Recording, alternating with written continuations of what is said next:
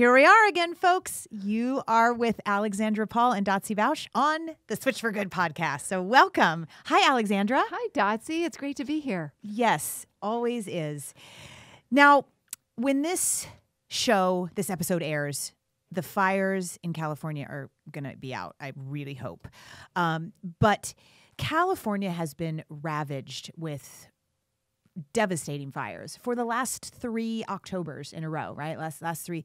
And you specifically have evacuated not once, not twice, but 3 times. Actually, I have never evacuated, but I've been told that I have to prepare for evacuation. So we have to pack our cars, get our kitties in. So you prepared to evacuate Yes. 3 times. Yes. Packing the car, getting all your important... And twice in the last week. Okay, so obviously the planet's in distress. We're in a drought. We've been in a drought for a while. But you are an environmental expert, I think. I don't know about that. No, you are. You are. You speak about it quite eloquently and quite factually. What is going on and what can we do? Well, we are getting more wildfires all across the world. Yeah. I mean, Australia in September of 2019 had 100 wildfires burning in 2 of their states, not even their whole country. And there have been devastating wildfires all around the world. But California's been hit extra hard because, well, Australia was in a big drought, but California, we've had a drought for 7 years now. Yeah, there's rain, but it's not enough. And we are getting wildfires 5 times more often than we did in the 70s. And they are bigger. And the last, I think the 15 of the last 20 wildfires here in California have the biggest ones have occurred since in the last 20 years. So it's just been exponential. And the reason is because of climate change. Because climate change means more droughts in certain areas, and that is exacerbating the wildfires. So what can a person do? Well, it's interesting when the Amazon was burning earlier in 2019. The main driver of Amazon burning was people who were slashing and burning forest. It was not necessarily wildfires out of control. It was human beings slashing and burning parts of forest so they could clear the forest for animal agriculture. So, Dotsie, you and I have talked about this a lot, but taking animal products out of your diet helps not only your own health, not only helps the animals, but it helps the environment and future generations, therefore. Right, because if there's no demand, then they're going to eventually stop clearing the Amazon for it because no one wants it. They're not going to make it. They're not going to need all that land because, animal agriculture is such a waste of land, not only to graze the cows, but to grow the food for the livestock that then people eat instead of just growing the food for humans and then saving the rest of the land for nature. So it's a big thing, folks. So if you care about the environment and you care about these wildfires, you can actually have an effect wherever you live on the planet of lessening these wildfires by going vegan. Right. Power to the people on your plate. Yes, Every single meal. Exactly. We have an opportunity. Well, we have a super rad guest. We have Georges Laraque in the studio from Canada, not right next to us. Unfortunately, not right next to us. So George, while an advocate for animals and humanity, he was once a fighter on the ice. Yeah. George is a retired professional hockey player with 13 years of experience in the NHL. He earned his spot as an enforcer. That's a role that mandates strength, size, and at times fistfights on the ice. Yet you wouldn't know it from his personality. He's a compassionate vegan, humanitarian, author, longtime yogi, giving back to his Montreal community and the world in any way that he can. From his work in nonprofits to his impressive professional athletic experience, he has a lot to share. So we're going to dive in. Welcome, George. Thanks for inviting me. Yes. Well, I have to just jump right into your enforcer role on the ice. So, describe what an enforcer is and the role that you play within the team on the ice. Well, it's not something that I'm really proud of, but it was my job. And one of my job was protecting the star players. And to do that, sometimes you have to fight. Fighting is legal in hockey, but slowly it's coming off. Like they're taking fighting out of the game because of the danger of it. They saw what the head injury did in the NFL, and they want to take the head injury out of hockey. I feel really fortunate after 13 years I haven't suffered from any concussion, any brain issue from all the fighting. But yeah, it was a tough job to do. I did it for 13 years. I'm okay today. I'm glad I am. I'm really one of the lucky ones. But I wouldn't recommend anyone to do this because it was a hard job, especially the fact that we're doing a fist fight, no gloves or anything, right? So Right. I feel really fortunate. Okay. I'm not going to sign up to be an enforcer. I've just changed my mind. You Can guys are too beautiful to sign up for this. Oh, that's very sweet. Can you just play out a scenario for me? Because you said protect the star player. Like, can you just run through what a scenario might be so we can get a picture? Well, sometimes, hockey is so physical, right? You can do body checks. So let's say, a fourth line player, because there's four line in hockey, usually the fourth line is always the bigger guy. So if you get big guys hitting, a star player on the team, then you want to, teach him a lesson that not to do that. Don't be physical against your team. So you might go after him and say, hey, you ran one of my players. You have to answer to me. You have to answer the bell if you did a cheap shot, stuff like this. And sometimes just for the show, sometimes to get the crowds pumping. If your team is losing by a couple goals, sometimes a big fight could change momentum. There's so many different reasons why you would get into a fight. But again, you really have to be a hockey fight to understand that, because a lot of people that came and watch hockey, sometimes they looked at the fight, they're like, isn't the point is to put the pucks in the net? They Right. didn't quite understand that. So it's quite ironic, actually.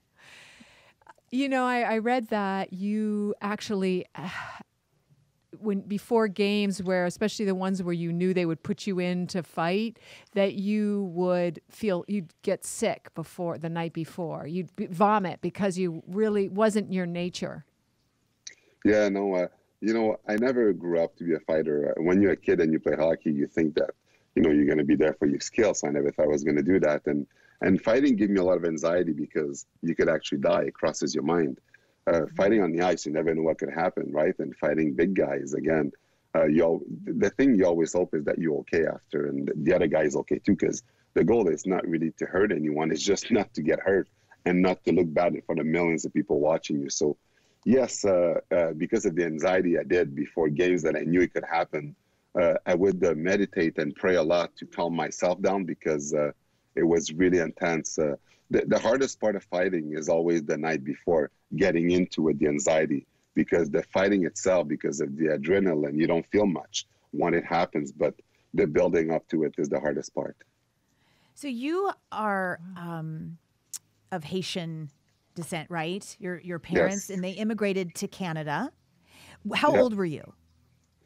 I was born in Montreal, actually. My parents came to Montreal at 20 years old to give a better life to my brother and my sister, because they live in Haiti in the Duvalier time, where the government was slaughtering a lot of people. So they came to Montreal. They were sponsored by their cousin that were already there.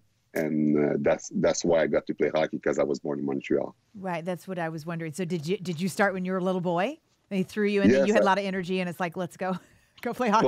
Well, you know what's funny is that my parents, they hated winter. They didn't. Right. The first time they experienced winter from Haiti, they had 3 winter jacket on, because they're like, oh my God, what is this? Thankfully, I was born in December. So in the winter, I'd go out with short and t-shirt running in the snow, because I love the snow and the cold. I like the winter more than the summer. My parents like, this is not our son. What's wrong with him?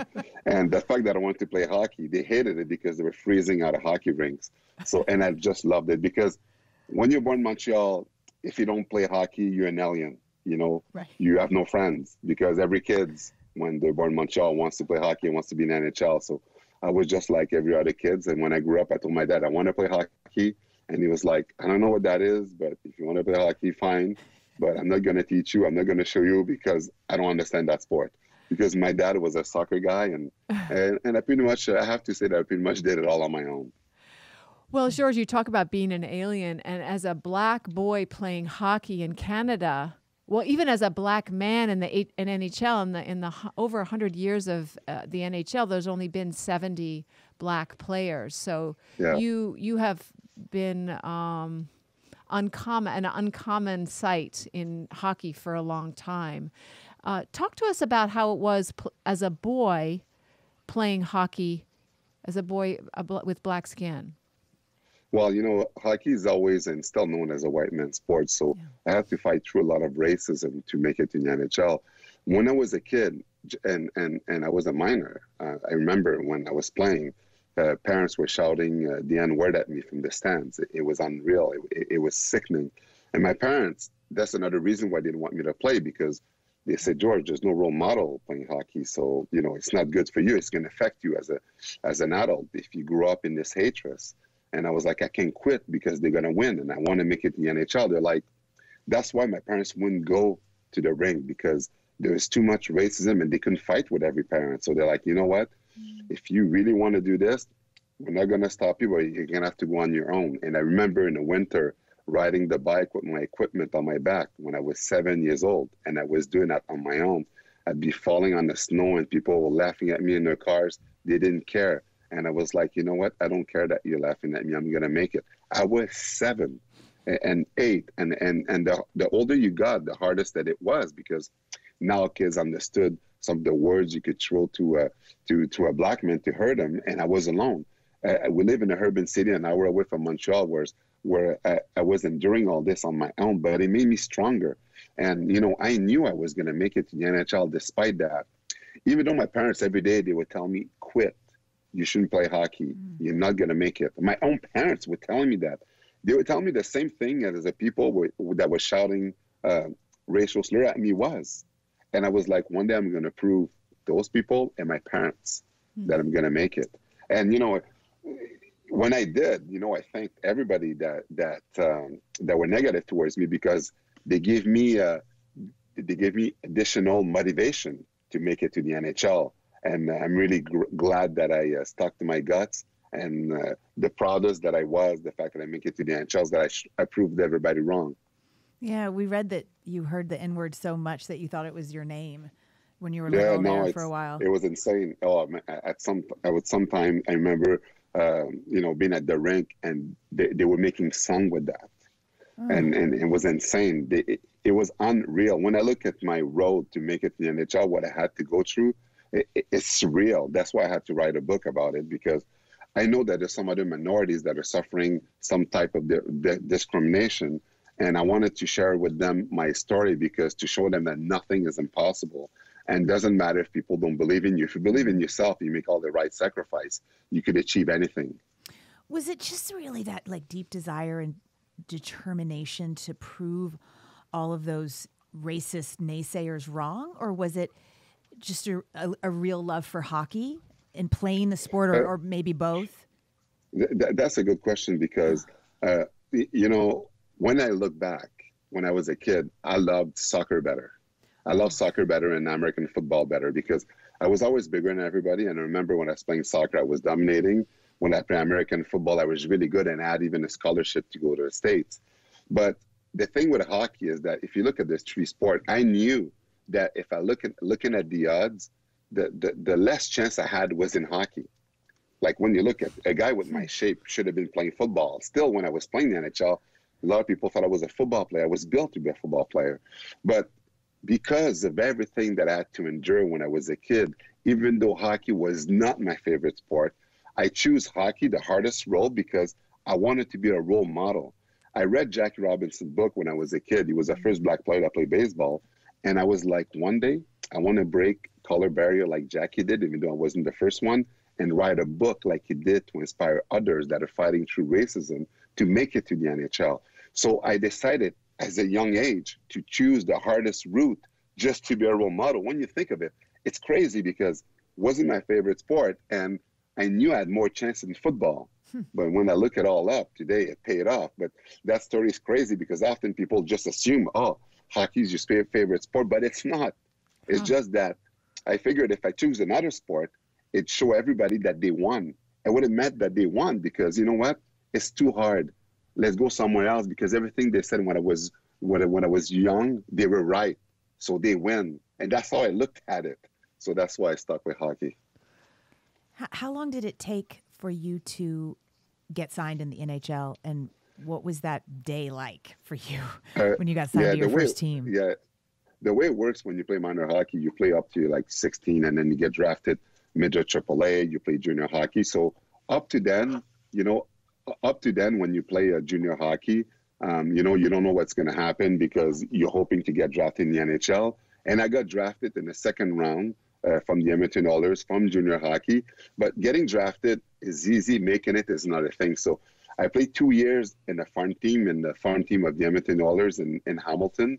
And then after that, I became a regular in the NHL. And I remember like it was yesterday when I did, and I was talking to media, I thanked everybody that threw racial slur at me when I was a kid.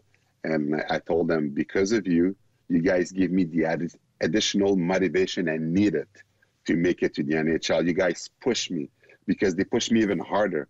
Because I don't even know if with all that negative energy that I got from them, I would have had enough energy to make it to the NHL. So it's because of all their push and because of so many people not believing me that I was able to push myself and show them, prove them wrong, and say, one day you guys are going to see. And yeah, it happened. And how was it when you actually got to the NHL in terms of racism and acceptance? Now, the NHL is totally different. Now you're playing the leagues of men.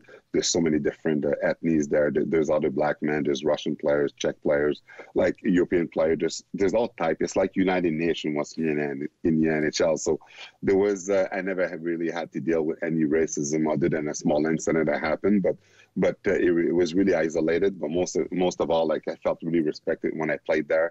And also with the job that I had, it would be to the interest of any guys to respect my background, because since I was a fighter and they weren't, they know how I would deal with it, like as a man. So, but no, I never had a problem in that regard. But how is it now then, for a black boy or girl now playing hockey as a kid? Because the reason Dotsie entered her sport as a cyclist late, but most athletes, they become excellent at their sport because they start it really young. Sure. So if you have all this racism at a very young age, that's going to impede a lot of black kids from coming up and changing the system and making the NHL much more diverse. Well, it's still an issue. There's still lots of lot of minority that won't play hockey because of that, because they consider that it's still considered a white man's sport and there's not enough role model in it. And they know that there's still a lot of racism in hockey, and that's why they're afraid to get in that sport, because they know it's going to be hard. There's still racism today, not as bad as there is. Still incident that happens still every year. It's not as bad as it was to me when I was playing like 20 to 30 years ago. But now there's still improvement to be made. But the NHL has the diversity task force that they do to get hockey available to all, like everywhere, to show hockey is for everyone, to encourage kids to play for the love of the game. So there's a lot of progress to do, but it's for sure every year is getting better.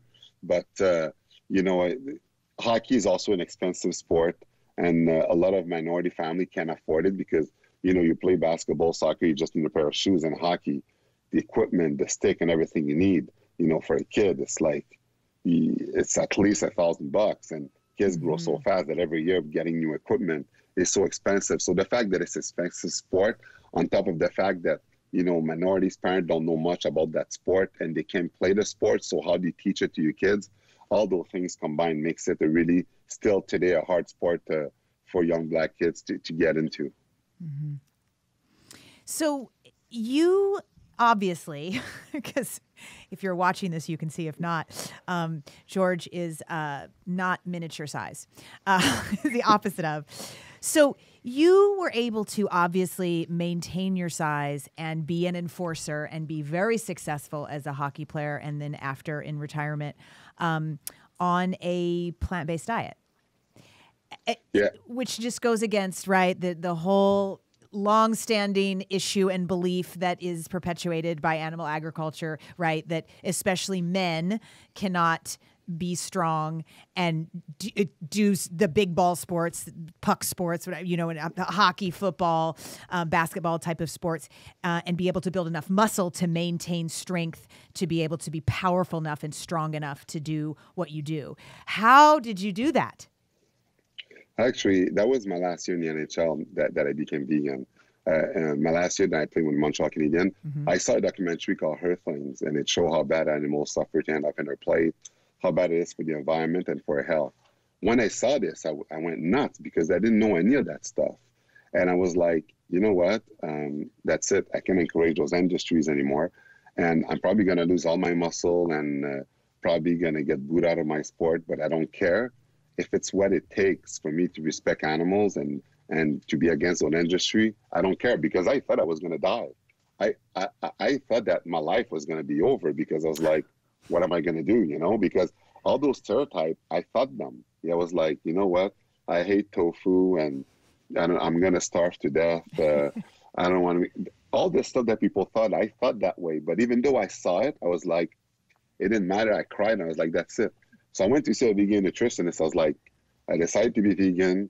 I went back home. Everything had animal product. I put that in a bag, and I went to give that to a place for the homeless people. And I had nothing to eat. I didn't know what to do. And then at that time, I was like, you know what? That's fine. Like, whatever I have to do. When I told the nutritionist, if I lose my muscle, tell me what to do. And that's when she helped me, and she told me what to do and what I could eat and all the stuff that I could do. And everything I heard before were lies. I was totally wrong about what I thought about, the vegan industry.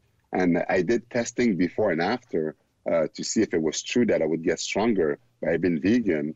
And everything I thought about was wrong.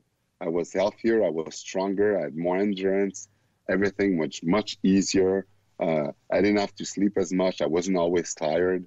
And I was like, wow, I should have done that a long time ago, because I would have played for sure longer in the NHL. And it was just something that was so good for me that I started doing public speaking about it all around the world and talk about my story. Because often when people talk about veganism, it's doctors that are 100 pounds wet and they levitate when there's too much wind.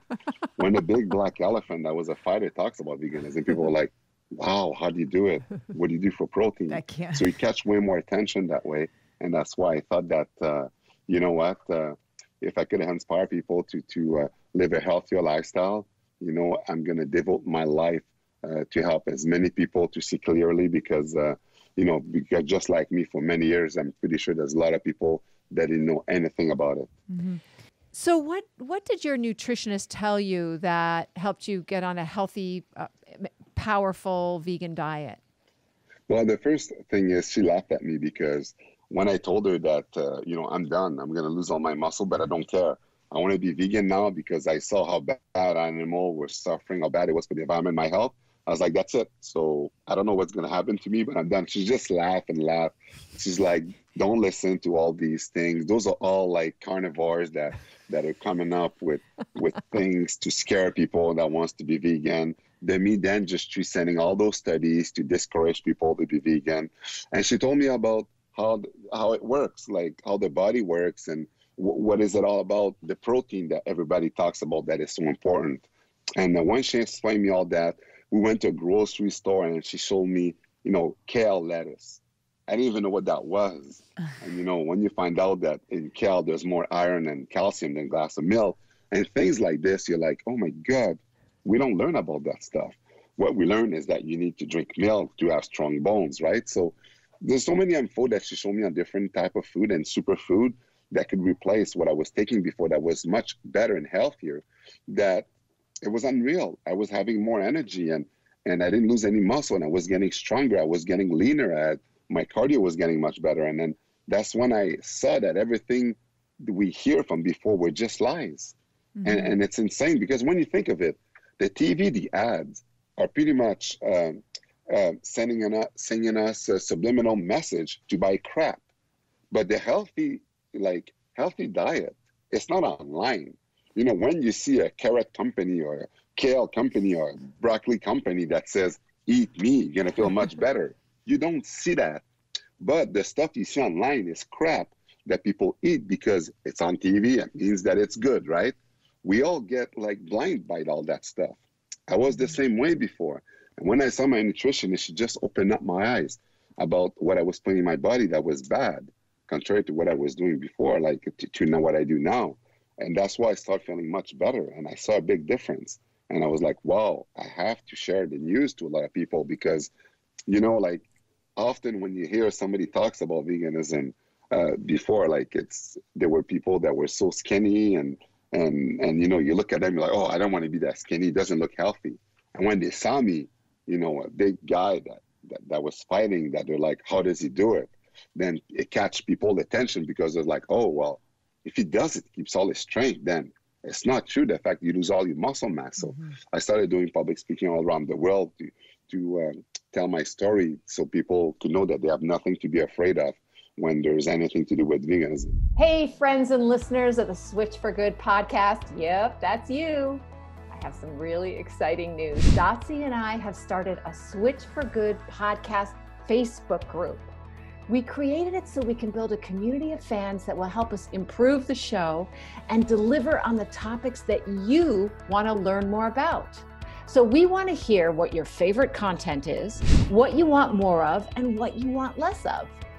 And if you like the length of the show, Dotsie and I are always talking about the length of the show, right, Dotsie? Yes. We want to tailor our show around the needs and desires of our incredible listeners, almost 500,000 of you. And it's really simple to join. Just go to our Switch for Good Facebook page. That's Switch, the number 4, and then Good. And then click on groups. And there we are, the Switch for Good podcast chat. You can post directly in the group, share ideas, talk to other listeners, and connect with like-minded folks. So go, run, join our Facebook group and tell us what you want.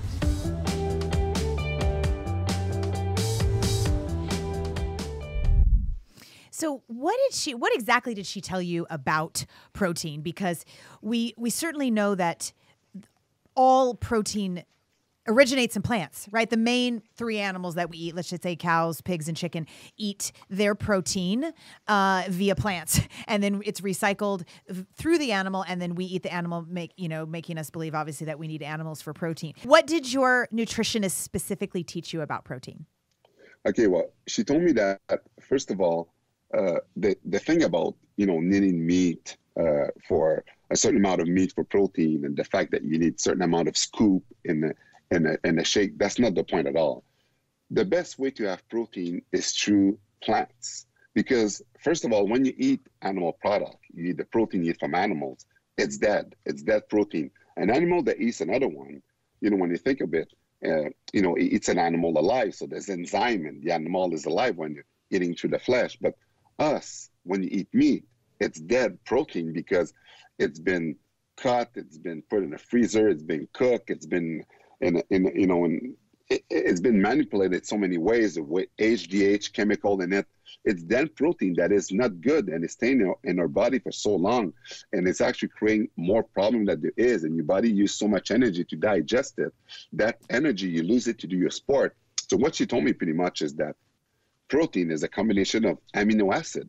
So when you actually eat meat, my body works so hard to dissect it in amino acid to assimilate it. But the best way, George, to eat meat is to eat a combination of amino acid, which will replace the protein meat that you would have.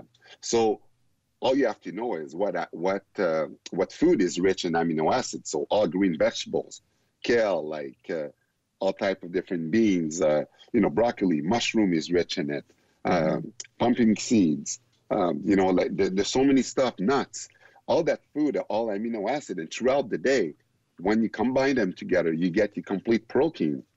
And once she started telling me all this, I was like, really? I didn't know any of that stuff. So I started to try it, throughout the day, because often people say, if you're just eating salad, you're not going to be stuffed. But actually, it was true.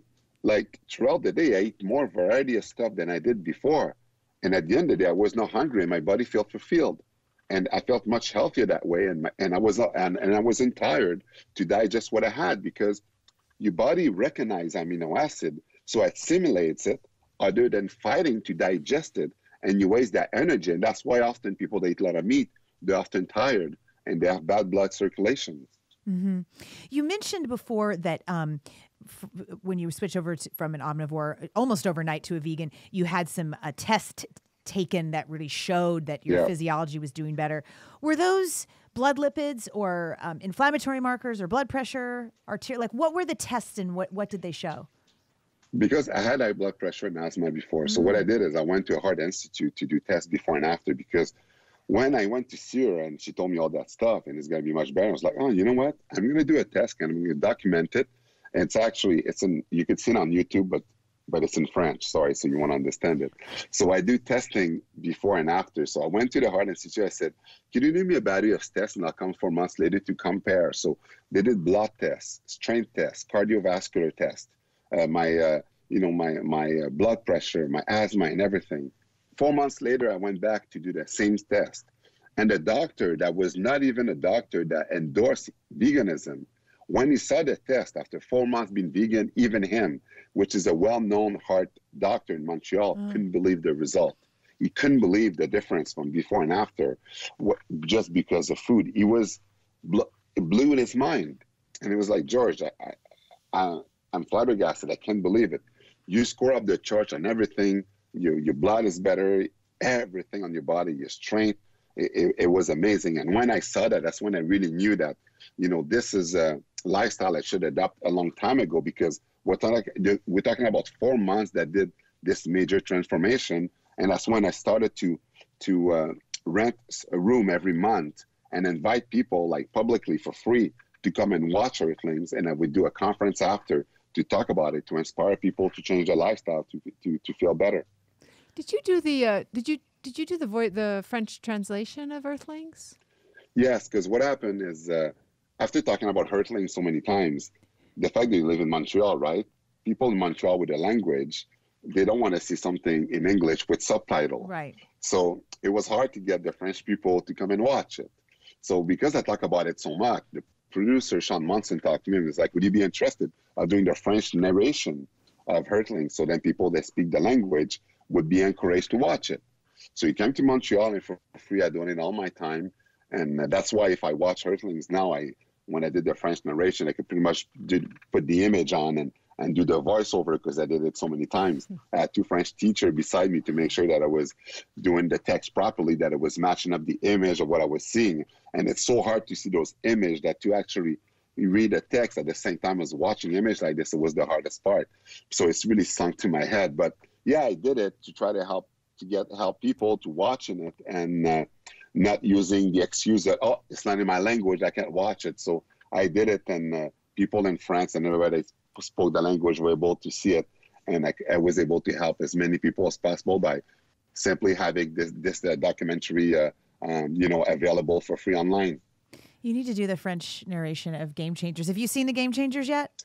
The film? Of course I have. I'm at the end of it. I don't know if you guys saw when Pat Boamans does the record breaker for when he's walking with his weight. Of course, you're there. The big black guy with the green T-shirt. It's me in the back. I'm cheering him on and stuff, so you can actually see me at the end of the movie. Well, you should have been way more in there, because this story is just so incredible. Yeah, for sure. Now, so when you said the NHL didn't have a lot of racism in it, when you didn't experience the racism you did when you were a child, when you entered the NHL.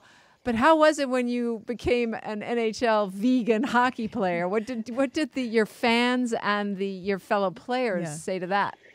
Actually, the fans didn't say much, but the fellow players were laughing at me because they thought it was something that was never going to last. So they're like, there's no way this is going to last.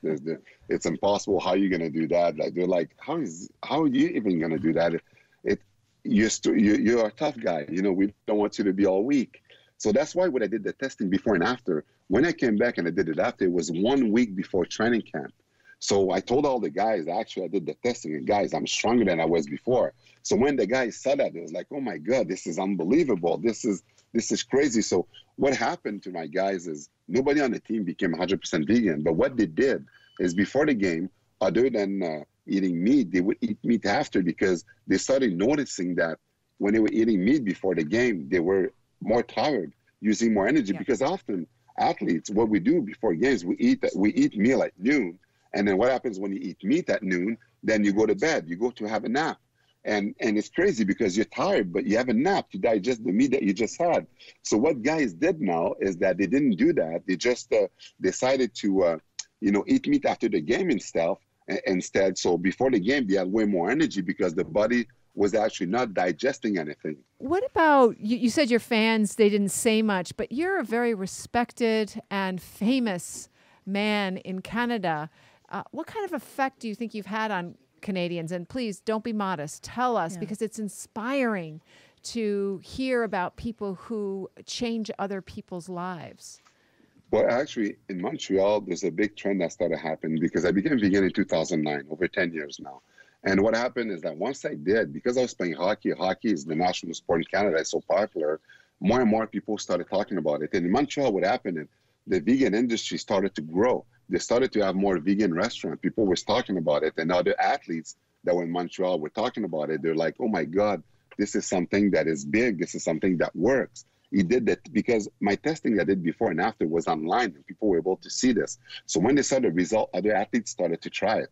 More people started talking about it. More media started talking about it. And then more athletes start talking about it too because they weren't embarrassed to admit that they were vegan because often they don't want to talk. They don't want to address it because they're like, they're going to be judged. But now this time, because I talked about it, more people were doing it. And then we find out some guys that we didn't know that were vegan before, some guys they were like, this is unreal. This is remarkable. So that's why when people saw that, they were like, you know what, we could adapt this lifestyle also. Mm-hmm. You have a radio show, a daily radio show, right? Yeah. I do every day of the week, 10 to 12. Yeah, that's hard work because we can just barely get once a week out, but that's impressive. Do you talk to? I'm sure you talk to many athletes. Do you talk to them about their diet and talk to them about veganism and have that conversation on your show? I do all the time. Every day I talk about veganism. I talk to different people about it all the time. I never stop, pretty much every day. Even though it's a sports show that I have, there's always people ask me questions about it. Right. Game Changer just came out, so now it's the topic of discussion of the month. Everybody every day talks about it. They're like, oh my God, see all those athletes. Because it's crazy because every time a documentary comes out, it brings the discussion again. And people are like, man, if it's good for athletes, imagine me in everyday life. I'm not an athlete, but how good this could be for me.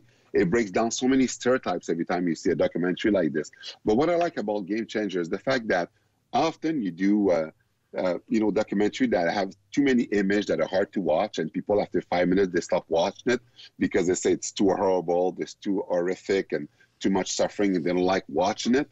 But when they look at a documentary like Game Changer, where you see stats, you see studies, you see athletes talking about it by their own experience, then it's different. People identify through that, and when they see this, it becomes something that for them that is much easier to relate to and to be like, you know what, this actually could be good because I see it, what the test that they do, and if I want to be healthier, there's something that I have to do. So then that's why people have no problem watching to the end. And often not, and so many people have wrote me after they saw it and say, you know what, I'm going to be vegan now. Yeah. Did you know Dotsie is the female cyclist in Game Changers? She's the Olympic cyclist in No Game way. Changers. Yes. Yay, Dotsie! Whoa, that is amazing. You guys are in a film together. Yay, we're in a film together. My God, you're my hero. You're awesome. Okay. You're awesome. That is awesome. That's an honor to talk to you. That's awesome. Thanks for having me. But you're a legend. You're a legend. That's hilarious. She is. I was just going to say, there's so many people that I know what you mean. Like they can't watch the hard stuff because I just have to give just enormous props to you because most people I think are, well, maybe just inherently, self-centered. And so to go vegan is not an option if it's going to help other species, because I think most people are speciesist anyway. And so those are lower beings. They have to have proof that it is going to make them stronger and they're going to be able to do whatever they want to do, whether it's athletics or just in life. And so I was a fan before, but just hearing you really give that testimony of why and how quickly, almost overnight, you said, that's not okay. I'm not going to pay into that. I'm not going to be a part of that system. And I may lose my career, even though you were in your last year. It doesn't matter because I'm going to stand up for the voiceless and just like, woot. Yes. Huge. And huge. Do you think that came from you, the fact that you are a minority in a predominantly white country, so you have an idea of what oppression is, and because you were bullied as a child, that you have that sort of open heart for the voiceless and the oppressed? Exactly right. You guys are good. You're good. And that's exactly the reason. You know, since I was a child, I went through so many negative stuff that after that, every injustice to me was affecting me. People that had injustice towards people that were homosexual, I have a problem with that. Towards people, religion, I have a problem with that. Color, anything, belief. So to me, respect towards animals is the same thing. It's the same fight. Since we're all equal, you know, fight for race or animal, to me, it's the same thing. There's an equality in everything. Mm-hmm. And that's why ever since I battled my way to make it to the NHL, all the social fight about injustice, I took part of. Like, I wanted to jump on anything to help others that needed the help, especially since I was a public person that had a voice. And since animals don't have a voice, if there wasn't people like me or you, that my celebrity that's talking to, I'm so happy that we're talking about the subject, how the animal, who's going to take a stand for them? Would you imagine how the law would be if there wasn't people like us talking about it? And it keeps getting better and better every year because of it. So that's why, to me, it was something that was very important. And that's why I talked about it more and more. Mm-hmm. And then we do more and more documentaries, and that way things are going to improve. And I just love that you were known as an enforcer, and we've had many of these folks on, these strong men who are tough, they bodybuilding and etc. Yeah, or boxing, MMA or fighting, like sort of violent sports. And yet they are vegan because their hearts are open. And it's a dichotomy, Georges, that you're an enforcer, but you have this empathy. But when you think of it, yes. But since I was an enforcer, what it helps me is that the fight for animals is way bigger than what I had to do on the ice to fight. Yeah. When I was fighting on the ice, I was fighting guys that were millionaires, that were making money for a living to fight. Now, that paved the way for me to fight for animals. It's way bigger because we're a minority. So I'm an enforcer. And the way I look at it, I'm an enforcer for animals. I did so many protests on the street against, slaughterhouse, against, fur coat industry. It's so ugly, people that wear fur coats. But it's so important to talk about the cruelty that it takes, to create that coat, and so many other things about leather and stuff like this. And that's a fight. That is a fight that is big, that every day that we do to educate people, because a lot of people don't actually know the suffering that they're causing wearing and buying that stuff. Mm-hmm. And that's why right now, even you talking with me, you're an enforcer with me in the fight for animals. So you're a tough woman, just like I'm a tough guy.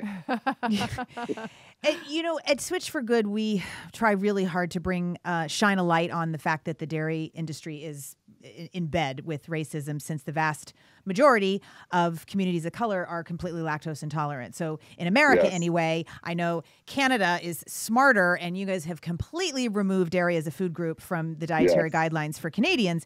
We're still behind the 8 ball, and it's still a food group. We're trying to work to change that, and we've done we went and spoke in Washington, D.C., and to the USDA and their public commentary forum, because they're going to review the guidelines now to make changes again in 2020. So we'll see what happens. But what is your take on this, and in terms of dairy specifically and dietary racism? Well, by the way, dairy was in a public Canadian guide because of the economy, how much money that it was bringing to the economy. And that's the only reason why it was there. Yeah. But they were giving so much lactose pill for people that were intolerant to it so they could have it, that after a while, people were getting so sick of it that they were like, are we going to stop defending the undefendable? They had no choice to take it out because there was going to be a lawsuit because, they said that it was so good that people were getting sick from it. So then now, and not just that, you started to see more and more substitute of milk than actual milk itself. If you go to a grocery store in Montreal now, there's more substitute of it than real milk. So how does it make sense that there's a food guide for something that is trending, and it's actually the meat industry is dying even more than the meat industry in Montreal, in Canada? So when we saw that, the trend started to change. We knew that it was just a matter of time before the food guide would change. And again, if you look at the way that it was made and how, cows are suffering to do that, how the artificially inseminated so they could produce milk continuously, and all the stuff they inject in them is in the milk, and people are drinking that. It just doesn't make sense, and all the lies that we say how good it is for you. So that's why they had to do something about it. And the simple thing of drinking milk is actually when people know actually how it's made. We talk about compassion. It doesn't show compassion if you know how, what it takes to make this glass of milk. Mm-hmm. And we talk about equality and anything. If you believe in equality and that, we're all the same, all living beings in this planet deserve to live, then, it shouldn't be an issue about deciding to take a stand and not having any animal product and any dairy product. Mm-hmm. You are also, you are so compassionate to animals, but you're also a very strong environmentalist. Mm-hmm. You're a member of the Green Party, and I am too, here in the United States. Yeah. So could tell us about what kind of activism you do in terms of the environment, promoting materials made from recycled products, et cetera. Mm-hmm. Well, actually, because when I became vegan, the Green Party, I started doing so many conferences that the Green Party asked me first of all, I found out the Green Party, and I told them that's the only party that I vote for because of the environment ever since I became vegan. So they would ask me if I would do a conference about the environment because it was drawing a lot of people, and I did. That's how it started. That's how I started to talk about the environment because, I heard you earlier when you're talking about the forest and all the stuff that we're doing to eat animals, but there's a simple ratio just to tell people that are listening to us. It takes 14 pounds of grain to produce 1 pound of meat. 14 pounds of grain. So when you look at that, every animal in the planet that we're feeding with those grain, if we fed people instead, we would solve world starvation. Just that. Yeah. So it doesn't make sense. Every time you eat meat, you deprive somebody that is starving of food because of your love for meat. It's insane. And all the water and all the forest and everything that we're doing. So we know that all the cow excrement altogether, if you combine it together, what it does to the environment is worse than the emission of all the cars and the planes that are there. And when you know this, why people are eating like cows, why they're eating burgers, why they're keeping encouraging what is destroying environment like this. And, it's with stats like this, when you find out about the environment that you're like, you know what? We all talk about global warming. We're supporting Greta, but what are we doing in our everyday life? Because Greta is vegan. And it's crazy because we see millions and millions of people joining her walk for global warming, but at the end of the day, they're not even vegan. They're not even doing anything themselves. They only joining a movement because there's a lot of people. But if you look at the way they consume every single day, they're not actually helping. But the thing is, what I've noticed when I'm talking to people is that when you talk about the environment, you talk about global warming, what happened is that because people don't feel that it affects them immediately, doesn't touch them, there's not as much of an impact. So mostly when I talk about veganism, I talk about health because a lot of people don't care about the environment because they say, oh, well, I have 20 years to live. It's not going to affect me, it's not going to affect me right. Before I die, so I don't care. And that's what's sad about it. But that's why when we talk about it, those are the things that is so important to address. Mm-hmm. So you speak a lot to different people. Do people come up to you and say, I want to be vegan, but I don't know how to start? And if so, what do you say to them? Well, a lot of people ask me that question every day about how do I do it? How do I become vegan? Because they're afraid of it. They don't know what to do. And, it does take a long time to actually talk to someone about the step to take because everyone is different. Mm-hmm. If I have time to sit with them, talk for an hour, it depends. I have to ask about what they like to eat, their habits and stuff. And it takes a while because it's not just something that happens overnight. But often what I do is I encourage people to do like I did, to go see a vegan nutritionist because there's so many things that you have to make sure that you consume in your diet to make sure you're not low on any nutrients that I wouldn't want to tell someone something and they're missing, let's say B12, for example, or any other things, And some women are lacking like iron and they're not eating the right way and the right the right food. So that's why it's so important, I think, to talk to a specialist to be vegan, because be vegan could be really technical also. Well, what's interesting is that a lot of people, certainly here in America, don't eat well and have a lot of effects from that. But as soon as they go vegan and they have effects, they blame it totally on the veganism. And when they eat, meat McDonald's, and dairy, they don't attribute it. Make the connection. I just want to emphasize for our listeners, everybody has to eat a whole food diet. And so if you eat a junk food vegan diet, that's going to affect you just like if you eat a dairy-filled junk food diet, right? No doubt. I have a question about, I know you're involved in a lot of charities because, as we've already made clear, you're a very good man. You do a lot of good for the world. And one of them is World Vision and helping to rebuild Haiti, right? And I just want your thoughts on this, because I had a conflict in my heart with it. I had to sponsor 2 kids from World Vision for years. Well, making it sound right, like 7 years. And then about 4 Christmases ago, I got communication from them, and they wanted me to buy a goat and 3 chickens for the family of one of these boys, which, was for food. They were, going to kill them. And so I called and I said, I will buy them any food but animals. Like I don't believe in trading one life for another.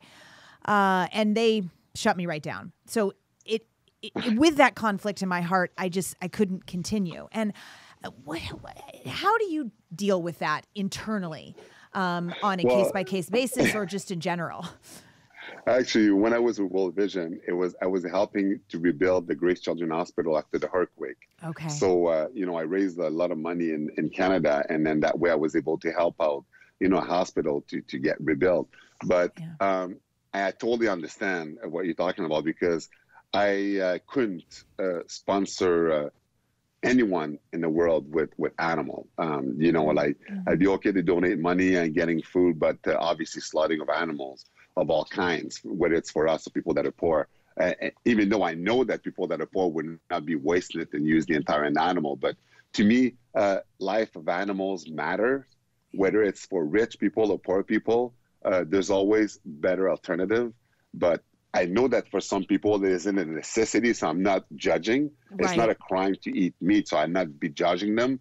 But I'm not going to be endorsing any type of movement coming from me to get people to actually eat meat. Yeah, that's how I felt. But I felt like I was also kind of abandoning those 2 children. It was really... Yeah, that's a hard thing. But you're looking at it, the system needs to change. You weren't blaming the children, but you're asking that the system change. And that I had that same thing because someone gave me something from Heifer International, which they donate animals, calves, to families so they can milk them. And this is when I was a vegetarian, so I thought it was fine. But now I wouldn't be able to do that. But sometimes you have to. Sometimes you have to compromise, and sometimes you don't. Yeah. And you didn't. It's just hard. Yeah. But you're doing better in the long run. Yeah. So I want to just end with you talking a little bit about your book, so that people know that they can get this really inspiring story in your own words. It's called Georges Laraque, The Story of NHL's Unlikeliest Tough Guy. And from this interview, we can see you are a very unlikely tough guy. Well, thank you. And that's actually the point of it, because, people that look on YouTube and they see me fight, they get this idea of, oh my God, a black guy that fights for a living, he must be mean.